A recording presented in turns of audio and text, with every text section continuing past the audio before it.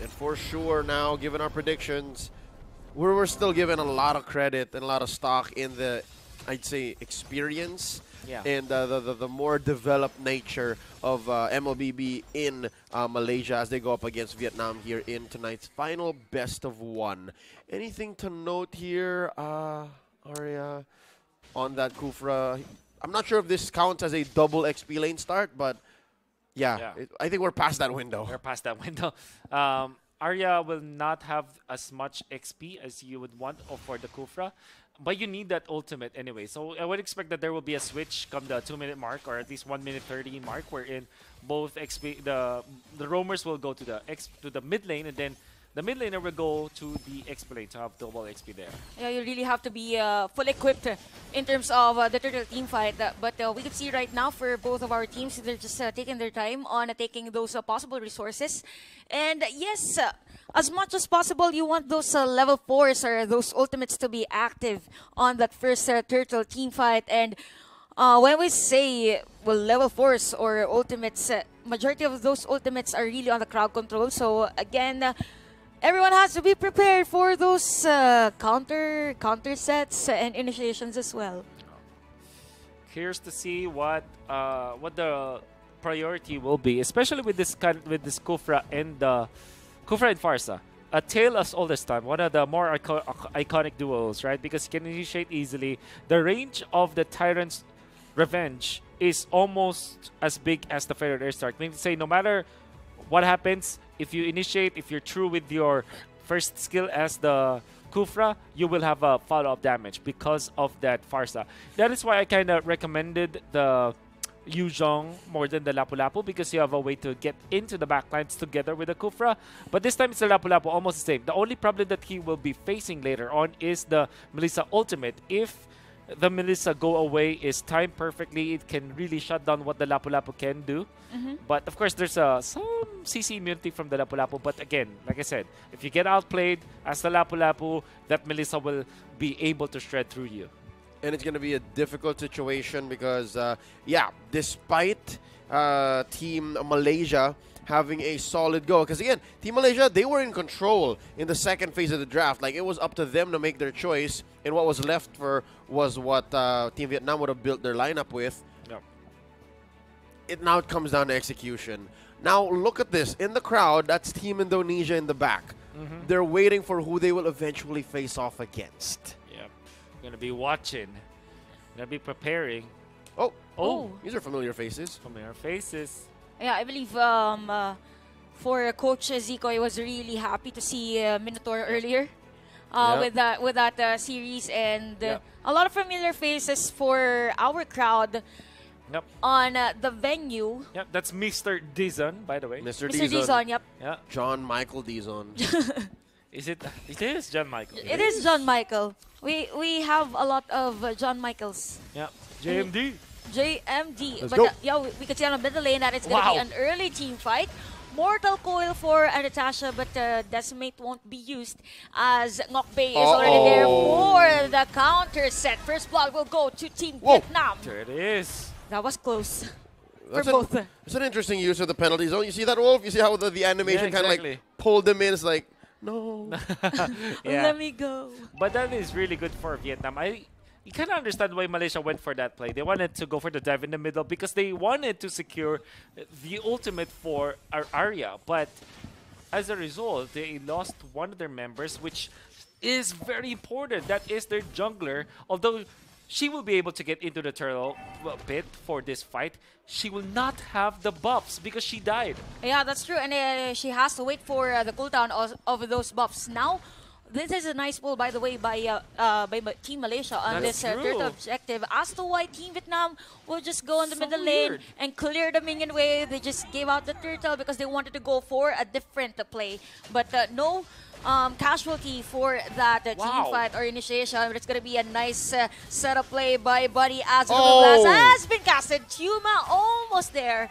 But Hani will secure the kill for Malaysia. Man. Could have sworn that Vietnam already has got the advantage. Unfortunately, the pull for Malaysia was great. And Vietnam wanted to go for the invade on the purple buff. It's one thing. It's one of the rotations that a prominent team here in the Philippines, Blacklist International did, wherein they forego the first turtle to invade the jungle instead. They think that it will be much more, at least in the first turtle, it's much better if you get the purple buff of the enemy instead. In this case, the purple buff was taken second by Malaysia, which meant that the respawn of the purple buff will not be at the same time as the spawn of the turtle. So, me got baited into that spot. Yep. So, back to back. Oh, what? From the back. Whoa. That is a nice ultimate coming in from Arya. Here comes the airstrike. No casualty yet. That was close against Miku, and Malaysia is forced to back away because majority of the skills or ultimate has been used already. Okay. How scary. That was Yeah, scary. and impressive. Yeah? But just the same, it didn't lead to much. Yeah. There's no enough damage yet for Malaysia, but there's the discipline. We saw the discipline because after using those ultimates, they just Yeah. Just went backed away. out. Yeah. Yeah. Testament to how well Team Vietnam also prepared for this, and how great they are, mechanically speaking, under pressure. That's right. Most other teams, whether you're talking about male or men's or women's MLBB, would have crumbled under that situation, given how deep and how far Arya jumped. Oop, yeah, that is true. But by the way, we saw Hani use that flicker already. And that is crucial since this is turtle objective. We could see Daisy actually bursting that turtle as two players of Malaysia won't. Whoa! That is a nice turtle steal by Anatasha. And there's some players of Team Vietnam is struggling to defend themselves. Brilliance out for Daisy. And Anatasha will go away 2-for-1 exchange for our teams. Yep. That means that Malaysia will at least have a little bit of advantage in this game. But it is easy to say that this still will be an even game. So far, Vietnam did not lose as much, even after their curious decisions of trading for turtles, trading for purple buffs. Now you have me on the Fredrin, 0-1-1, but still level 7. He is a little bit of XP behind Natasha, but the fact that there's still a lot of seconds before the next turtle, which means that they can make a play. Oh, look at that. Arya with the set, Papa. and Papa will come in for that ultimate. We could see Anatasha as well to be part of Oh! penalty zone to counter out. That is indeed a penalty zone as Arya is forced to back away. Anatasha will force the decimate kill. Gonna be a double kill for the jungler of a Team of Malaysia. Arya will go in, but yep, bait that. Arya! Killing spree. Lord. Oh my.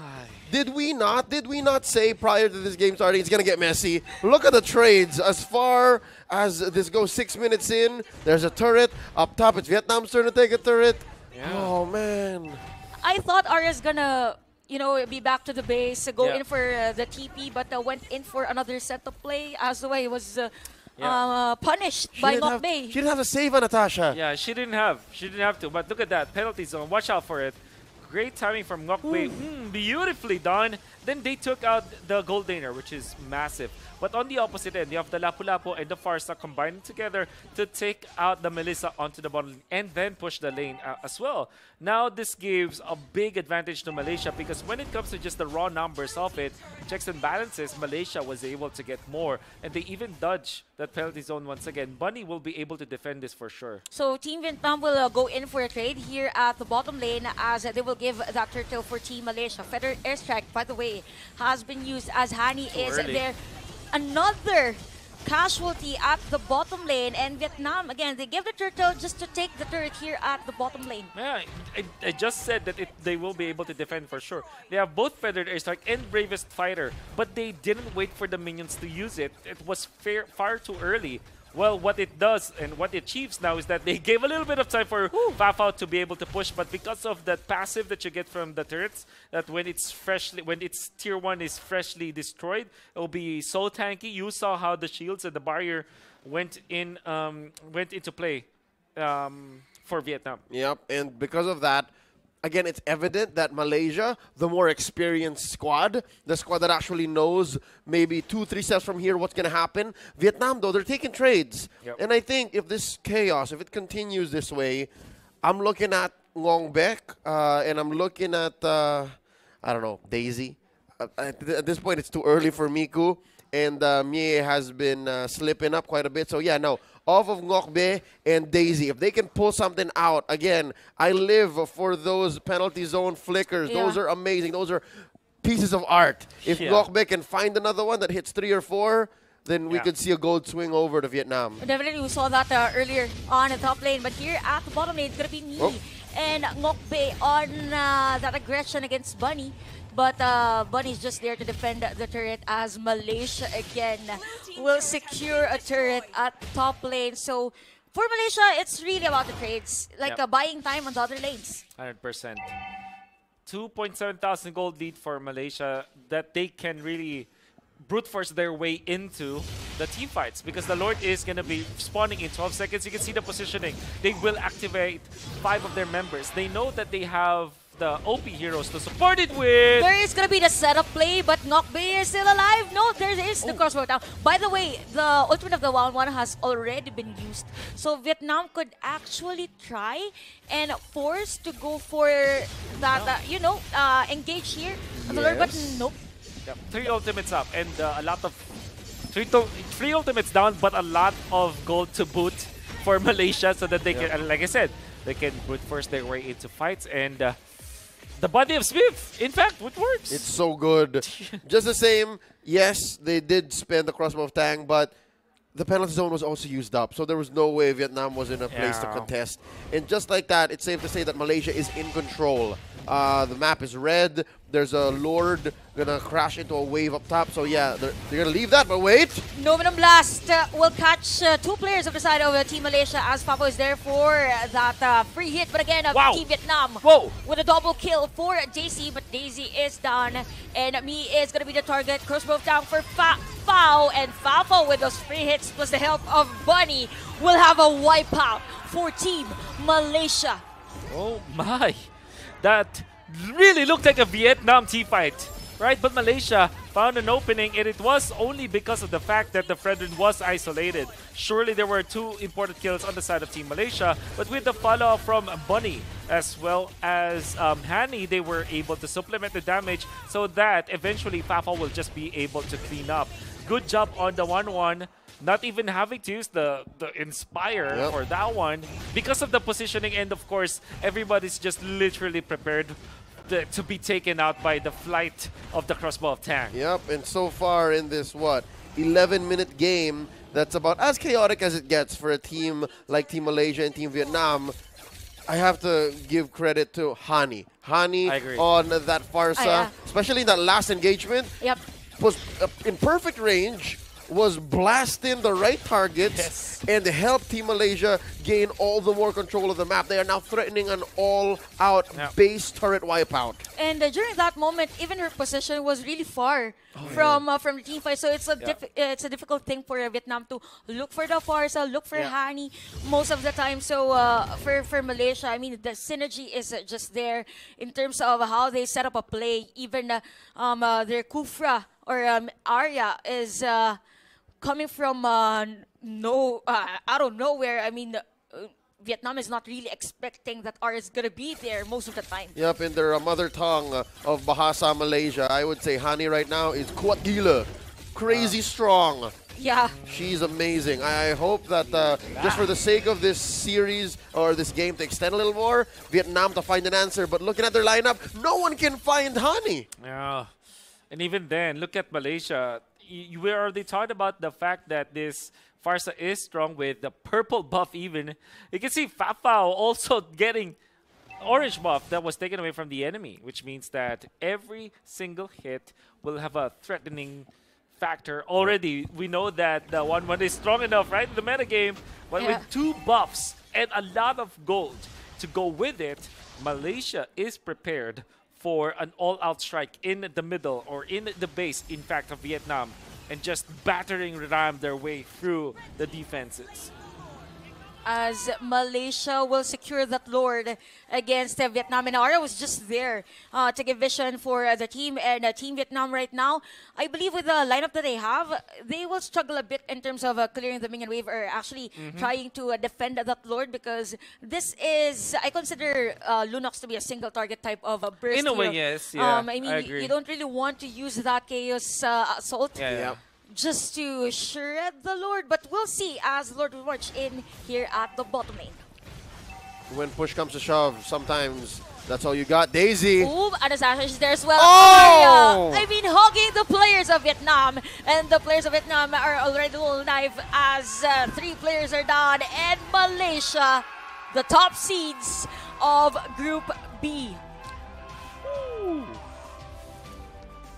And it looked so good for Malaysia. They got I would say that they had the better draft anyways. When it comes to just the draft order and the raw power of the heroes that they were able to get. Getting the Farsa together with the 1-1. Third pick 1-1 because they know that it will not be picked up. Them punishing the first pick Melissa by getting the Farsa as the trade and immediately the Marcus. Oh my goodness, Malaysia making a real big case here in MLBB.